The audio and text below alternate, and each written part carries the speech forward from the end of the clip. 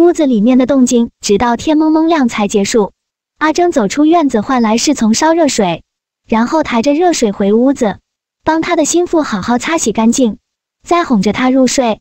看到少商一边睡一边嘟起小嘴，嘟嘟囔囔着：“不要了，臭阿征。”阿征一边笑一边躺回去，搂着少商继续睡觉。第二天早上，阿征难得的没有按时起来。霍冲和萧淑华让小夫妻晚点再起，在自己家里不用这么多规矩。阿征伺候少商洗漱更衣之后，小夫妻来到正厅，所有人都在。只见霍无奇和霍无为笑嘻嘻地凑过来：“袅袅，怎么样？”昨天晚上，少商直接羞红脸，躲在阿征的怀里不肯抬头。霍冲和萧淑华见状，想着小夫妻昨天应该不错。萧淑华见状直接清清嗓子：“好了，不需要闹妹妹，吃饭了。”3天之后，少商和阿征回到崔府，阿离和渊源一早就在门口等着，看着后面浩浩荡荡的队伍，赶紧迎了上去。渊源见到少商之后，直接粘上去不撒手，直接进去见崔佑和霍君华。霍君华领着女儿们回到内院，圆圆迫不及待的少商：“阿紫，你和阿征哥哥怎么样啊？”少商小脸粉粉的，眼神飘忽不定，就是武将身体真的比较好。还有之后阿紫把画本也给你一份。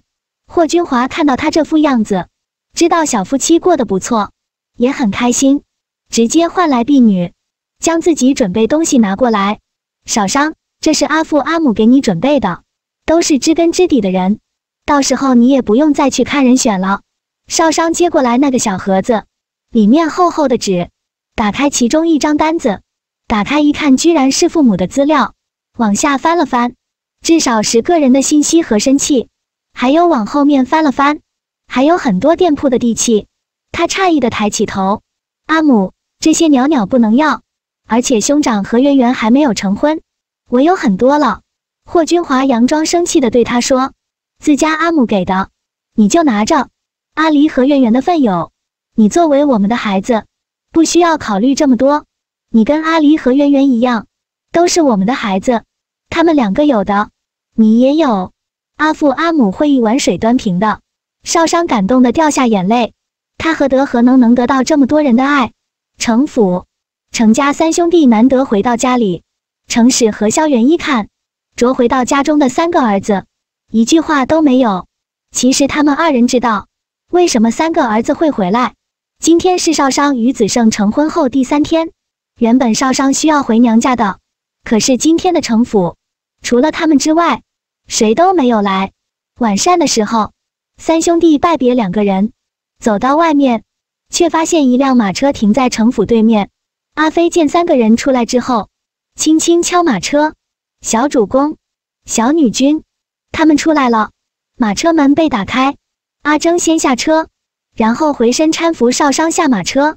少商下车之后，看向3人，直接上前：“大兄、四兄、3兄，袅袅带着郎婿来见你们了。”阿征在旁边跟少商一起行礼。夜深了，几个人决定去酒楼吃饭。阿征说：“兄长们，我已经在刘记酒坊预定了厢房，咱们一起去吧。”于是几个人一起坐到阿征的马车上面。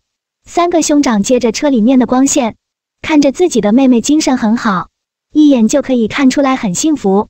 他们悬着的心终于放了下来。